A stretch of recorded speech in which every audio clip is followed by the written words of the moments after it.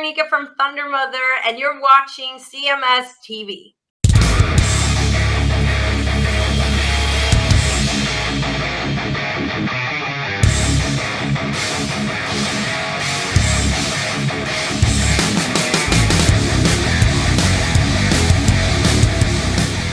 The very last track, which is probably my favorite on the record, World on Fire, which is probably the most openly newsy / political. It's not necessarily political, but it's kind of like an overview of what's going on today. And I think it has the greatest lyric that you guys have ever put on any of your records. With wow.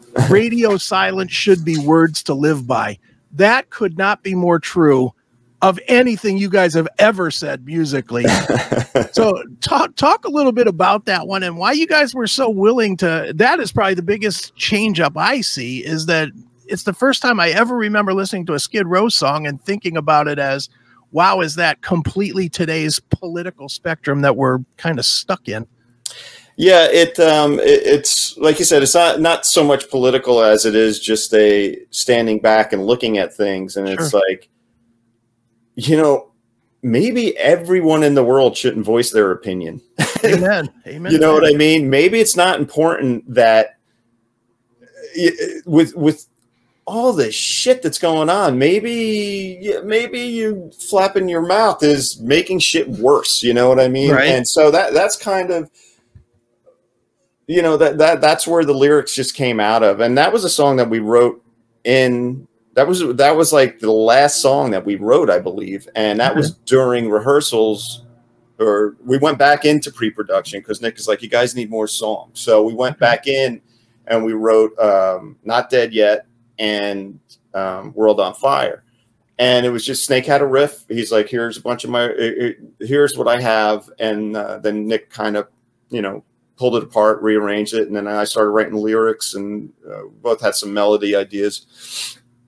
And those were it was just feelings. And although, you know, it was last minute, the more I listened to it, I'm like, I didn't realize it was we were making such a statement when we were writing the song. And, you know, that was truly where our head was at as we were writing those lyrics. It's just like, man, it's just like, let's just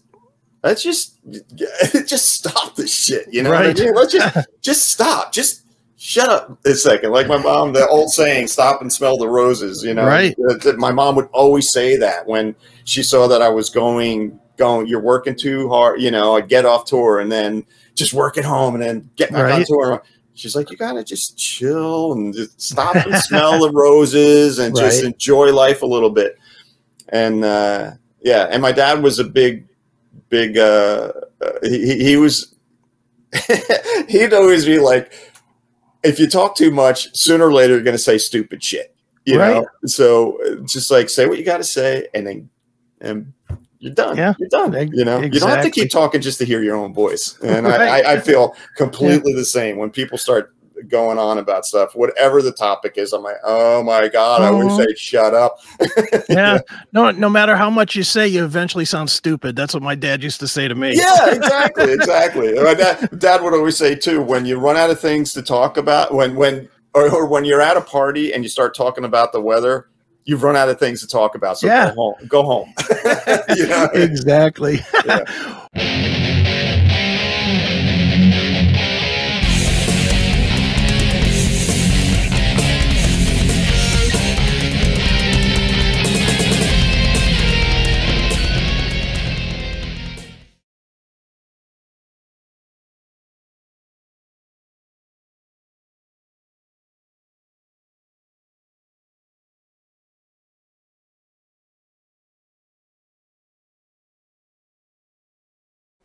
Hey, what's going on, everybody? It is Chris Akin, and I have got a special for you.